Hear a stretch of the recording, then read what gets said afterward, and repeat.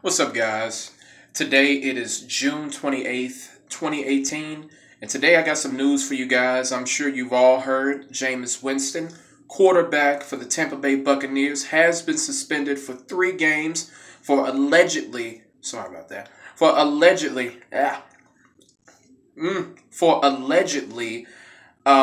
touching, inappropriate touching of a female Uber driver.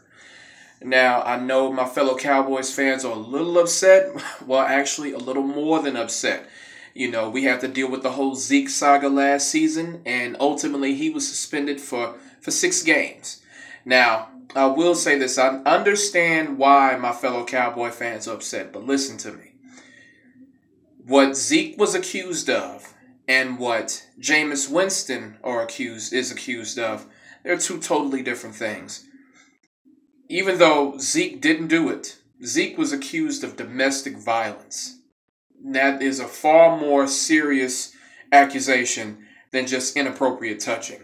And you also have to remember, this is something that the Cowboys fans have to deal with. We have to deal with bias. The Cowboys are the most popular team in the NFL. We're the most scrutinized team in the NFL. And Cowboys players are always going to be held to a higher standard than anybody else. That's something that you have to live with. You have to deal with that. And just the simple fact that, you know, it simply does not compare to domestic violence. It just doesn't.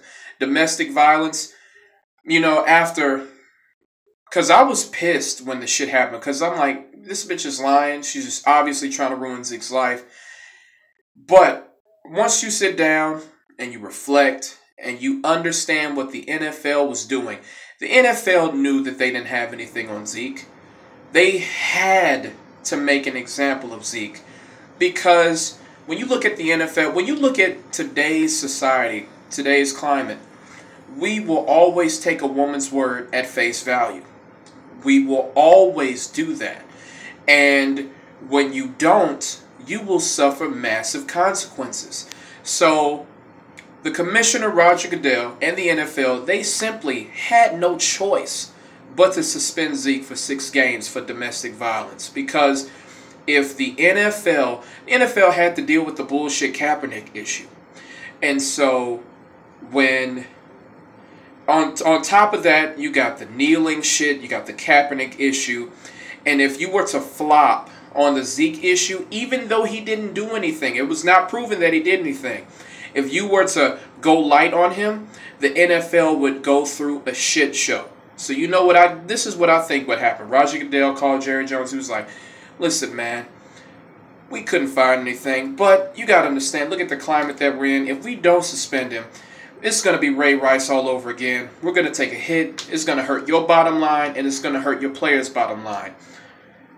Tell Zeke that, hey, just accept the suspension. Get on with your life. You know, just do that. I believe that's what happened, and I think that was the best course of action, to be honest. You know, next time Zeke understands now that you shouldn't put yourself in compromising positions, because Zeke was living in with some whore. You know, he shouldn't have been living with no damn whore. He's 21. He shouldn't be dealing with that shit.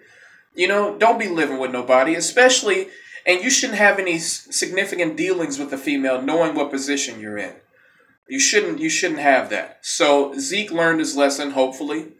You know, the NFL, they skirted through that issue, that domestic violence issue, which is a huge issue in the NFL and at society at large. And I just want to let my fellow Cowboy fans know that you cannot compare this to Jameis Winston. Jameis Winston is just a dumbass. You know, we don't even know if he really did it or not, but he wasn't accused of domestic violence. So just pump your brakes. He's still suspended. He's still going to serve some punishment. Just get over it. I mean, it's not like, you know, Tampa Bay is irrelevant anyway, so we don't have to worry about that. So just move on. Just let it go. Peace.